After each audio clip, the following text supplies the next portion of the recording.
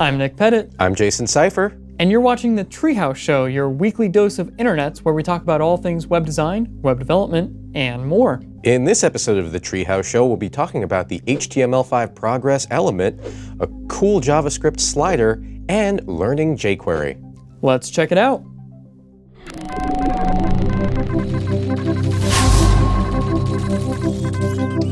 So first up, we'll be talking about the HTML5 progress element. And this is over on the HTML5 Doctor blog, and let's just say the HTML5 Doctor is in. Always wanted to say that. So the progress element is something that you're probably used to seeing in a desktop application where you'll see a progress bar as something is being loaded. Now, the progress element is actually something that's part of the HTML5 specification. And this blog post over on the HTML5 Doctor blog walks you through how you're going to use this in your sites. Now, what would you use this for? Well, one example that they give is an HTML5 video that is playing. Using the progress element, you can actually load up the amount of the video that's played so far, or if you have different assets that are downloading, for example, the video, while that's downloading, you can actually increase the progress bar as it goes along. Now, there's some nuances to how this is going to work, so make sure that you check out this blog post. And if I haven't already mentioned the site, it's at the html5doctor.com. I feel like we're making real progress here, Jason. Me too. Cool. It's what our therapist said too. Next up is the interactive guide to blog typography. This is an amazing website. So on the left side here, you have the list of contents, and they teach things like layout, line height, visual hierarchy, etc. So when you click on one of these, the right side will actually turn into a demonstration of the concept that's being taught. So on the left, they talk about visual hierarchy here and how that can help you design a better blog. And on the right, you have an example. So they also talk about line height, and they focus on, particular aspects of that. But very cool, definitely worth checking out if you're designing a brand new blog and you want it to have really cool typography. And don't we all? Definitely. Next up, we have a project called the Threesixty-slider. Now, this is an interesting take on the usual slider plugin. This is built for jQuery, and I'll just go ahead and show you the example first. What this does is this lets you take an image, and then you can see on the right side of the screen here, there are a couple arrows. Now, the image they have right here is a car, and if I hold down my mouse button and move it to the right, the car spins. How amazing is that? Do you have any idea how strong you would have to be in real life to accomplish the same thing? Pretty strong. Yeah. Luckily, we're just using a jQuery plugin that has a lot of different options. Whew. So, yeah. That's called leverage. Yeah. So the way this is accomplished is actually with a series of images that go through all of the different parts of the spinning animation.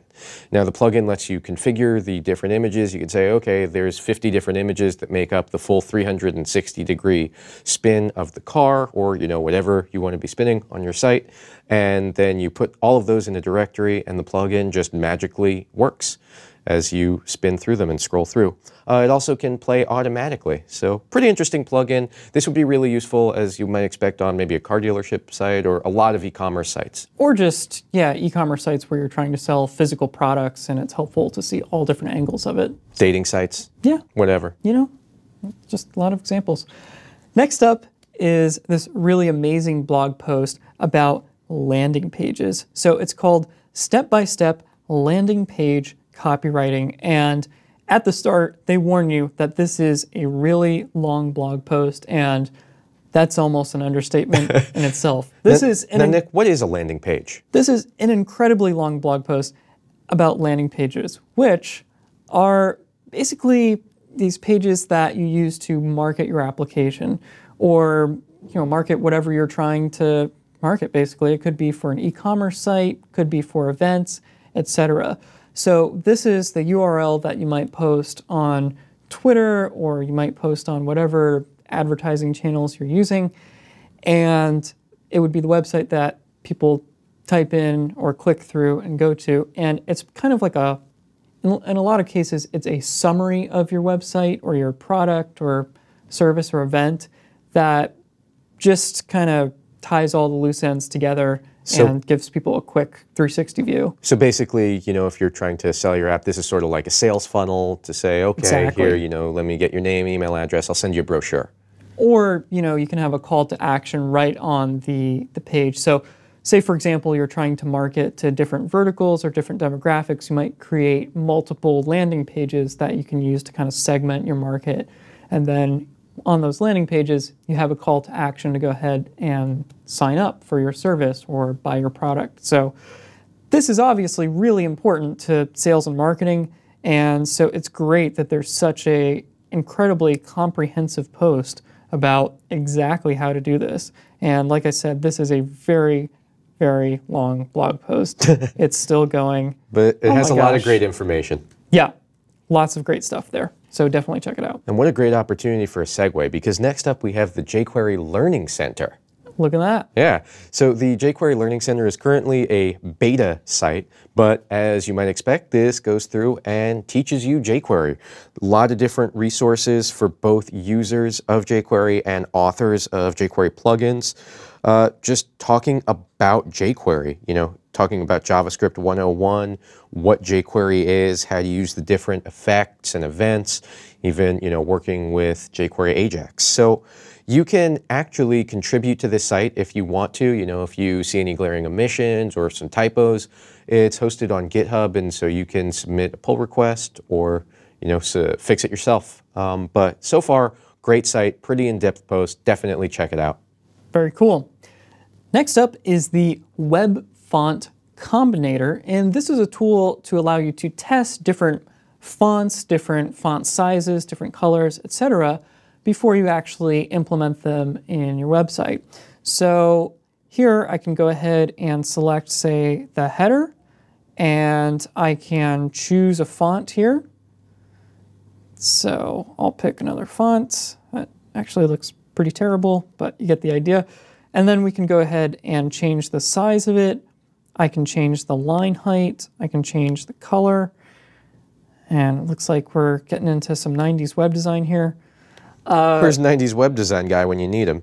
Basically, you can go ahead and click on the first level headline, second level headline, and paragraph text, and go ahead and combine them to just quickly prototype and see what that's actually going to look like before you spend a lot of time digging into your CSS and actually, grabbing different fonts. I mean, you can spend a lot of time just trying to figure out what fonts and colors you want to use on your website. So this isn't quite as good as doing it in context, but it's at least a good tool to get started and just quickly prototype stuff. Yeah, get an idea for what kind of fonts you like. Yep. Next up, we have a project called IconsDB. This is a huge collection of free icons that you can use in your application. And it's nice because it supports search, and there's also different groups of icons. So you can even, search for different colors and check out all the different icons they have. They're grouped over on the right here. So if you want an acorn icon, there's a bunch of different acorn icons that you can have. So that might be useful if you're making, say, Facebook for squirrels. Yeah, cool. Acorn book. Awesome. Yeah. So that's over at IconsDB.com. And unfortunately for everyone, I think that we're just about out of time here. Nick, who are you on Twitter? I'm at NickRP. And I am at JSeifer. Thanks so much for watching this episode of The Treehouse Show. For show notes and more, check out our YouTube channel at youtube.com/GoTreehouse. And of course, if you'd like to watch more videos like this one about web design, web development, mobile development, business, and more, be sure to check us out at teamtreehouse.com. Thanks so much for watching, and we'll see you next week.